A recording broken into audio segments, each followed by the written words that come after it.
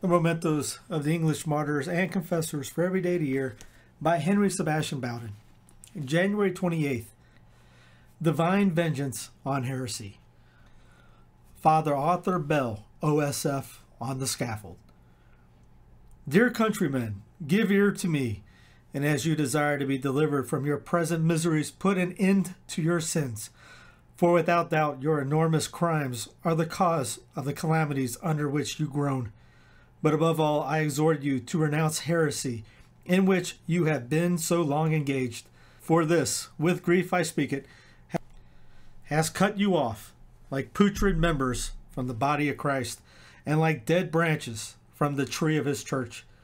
But if you resolve to persist in loving darkness more than light, long afflictions will attend you, and certainly many calamities and miseries threaten this city and the whole kingdom unless they desist from persecuting priests and Catholics. See and consider, I beseech you, the afflictions with which God has begun visibly to punish you, and be assured that all these punishments are tokens of his love and a proof that he would not destroy you, but as it were by constraint.